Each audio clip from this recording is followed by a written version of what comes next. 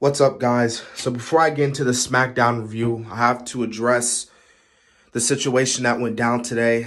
Obviously, one of the biggest things coming out of the wrestling community today was AEW doing their copyright strikes. They did it also a few months ago. I actually made a video about that, but they're doing it once again. And this time, one of my videos by AEW, which was the Brandy Rhodes and Cody Rhodes, with their whole little announcement of, Brandy being pregnant, getting a child, that was taken down. And not only was it taken down, but it was labeled as a copyright strike this morning. So I actually woke up with, the people informing me that it was a copyright strike. And also going back a few months ago, I received another copyright strike from my Jay White and Kota Ibushi Wrestle Kingdom Night 2, talking about Kota Ibushi winning the World Championship. Now, with two copyright strikes, obviously one means that my channel could get deleted. So the very next copyright strike I receive will officially get my channel deleted, and this channel will no longer be here. But as Triple H always says, there's always a plan B. And the plan B is that I actually created the second channel called DC Wrestling 2.0. And I'm actually going to put that in the link below and even in the comment section below. So please, if you can, go subscribe to that, because I'm going to be careful as much as I can. But if, by God, if anything happens to this channel, that it does get this channel deleted, trust me, you will know that I will be on DC Wrestling 2.0. So I'm going to still be on YouTube. It just won't be under the DC Wrestling brand. Hopefully, by hearing, the stuff on Twitter and stuff, some AEW guys like Aubrey, the referee, came out and said that this is like a glitch and they're trying to get it under control and everything. So hopefully the copyright strike will go away. But if it doesn't, again, then just know that that channel will still be there just in case my channel does get deleted. So on to the SmackDown review. Thanks, guys. All right, everyone. We just got done watching, in my opinion, an amazing episode of Friday Night SmackDown. We kicked off the night with none other than the EST of WWE, the WWE Women's SmackDown Champion, Bianca Belair. And, she's talking about, how she's finally the champion and yada, yada, yada, champion, babyface, promo, typical. But then that's where you have Dolph Ziggler and Robert Roode come out. You have which they're called the Dirty Dogs. And then you have Bayley come out, the Street Profits come out, and basically this all leads to a six-man tag team match. Six mixed tag team match, I should say. In the end, the Street Profits and Bianca Belair picking up the win. What I thought was a pretty good sixth women and man tag team match. I thought it was pretty good. I didn't have really no problems with it. Just like I have no problem with Bayley getting a shot at, Bianca Belair.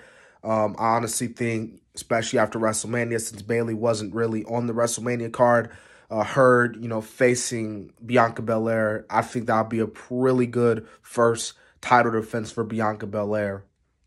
Anyways, we had the next match of the night. We had Nia Jax and Shayna Baszler versus Tamina Snuka and Natalya. It was okay. It was just there, honestly.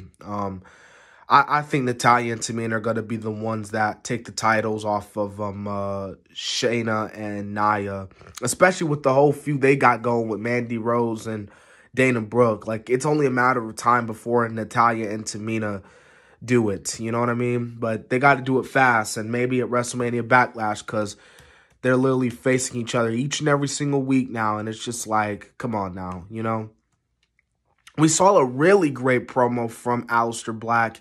And if you saw in that promo, that photo that he had kind of looked like The Undertaker. Now, obviously, granted, The Undertaker's retired. It's not like The Undertaker's going to come back out of retirement and face Aleister Black. Like, that's not going to happen. But I kind of find it ironic that that photo looked like The Undertaker, considering the fact that many people consider Aleister Black to be the next Undertaker. Even though, in my opinion, there will never be another Undertaker let Aleister Black be the one and only Aleister Black. Stop trying to make him the next Undertaker. You know, but again, either way, that was a really good promo from Aleister Black. I am really intrigued to see what he does on SmackDown. I'm really intrigued to see what he does with this character moving forward, just like I said last week. We had an Intercontinental title match between Big E and Apollo Crews. I thought this matchup was okay for what it was worth. Big E did win by DQ, but of course, he didn't win the title. You had, you know, Kevin Owens come in. Obviously, you had Sami Zayn come in and attack Owens. So who knows, man? Maybe this leads to a fatal four-way for the championship at WrestleMania Backlash. Who knows? Probably so, because it seems like that's where they're going, and I got no problem with that. It'll be a pretty good fatal four-way match. But nonetheless, Apollo Crews still retains his Intercontinental Championship, which is good because Apollo should not be dropping that IC belt anytime soon. He is doing some great work right now, in my opinion. All right, well, before we get to the main event, there are some things I do want to talk about. Number one, they have announced that they're not bringing back, but next week's episode of SmackDown is going to be a retro, like an old school. You know how like back in the day they used to do old school Raw episodes? That's technically what they're doing next week. They're doing an old school SmackDown. Hopefully, prayerfully, they bring back the Fist. Please, WWE, please bring back the Fist. Please, that's all I'm asking. But I'm very excited. I'm very excited for what they're going to do next week on the old school SmackDown, I should say. But now we get to the main event, title versus career match, Daniel Bryan versus the Universal Champion Roman Reigns. Man, were they hyping this up all match, and rightfully so. Like, you had superstars left and right saying who was going to win. You had some saying DB was going to win. You had some say Roman was going to win. And it makes sense because this, again, it was a match that, it was the big match on the card, and rightfully so. Now, before I get to it, we got new music from Roman Reigns. Roman Reigns has been saying it that since he turned heel, he's been saying it for months now that he's going to get new theme. He's going to get new theme, and he finally got it tonight, which means we no longer hear the Shield or the Roman Reigns old theme song. And, I didn't dislike the Roman Reigns, the Shield theme song. I liked it, but for this theme song, for Roman Reigns, for where he's at right now with his character, his personality, that theme fits Roman Reigns. It's like a final boss music, you know what I mean? And I think that theme song fits Roman Reigns to a T. So I have no problem with the theme song whatsoever. I think it's great, and it fits Roman Reigns perfectly. Okay, but as far as this match goes, I thought this matchup was pretty good. I thought this was the match of the night. This was really a great match between both men. Daniel Bryan did lose here, obviously, which obviously was going to happen.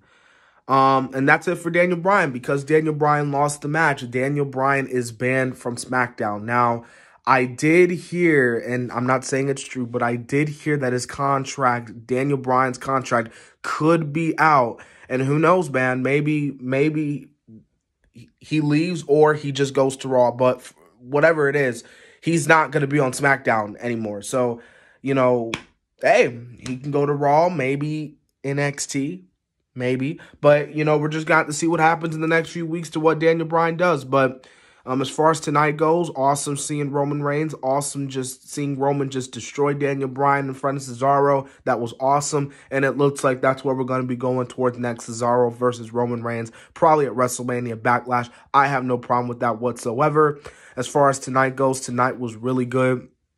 One more thing I have to talk about before I end the SmackDown review. Like I said before, I've received 2 copyright strikes from this for the channel, and the third one, my channel will get deleted. So I had to create another channel called DC Wrestling 2.0. So I put it in the link below. I put it in the comment section below. Please subscribe if you can, just in case something happens to this channel. I'm not posting any content on there. I'm not, but unless my channel gets taken down, that's where I'm going to be at. And I also, during SmackDown, did feel a counter argument against All Elite Wrestling. So hopefully I can get a response in the next few days or so, and we could get the video back up, because I did put in that video that got taken down by AEW that they do own the rights to the video. So nonetheless, I'm still going to support AEW. I'm going to watch Blood and Guts. I'm going to review it. As a matter of fact, my predictions for AEW Blood and Guts will be coming out tomorrow, so stay tuned on that.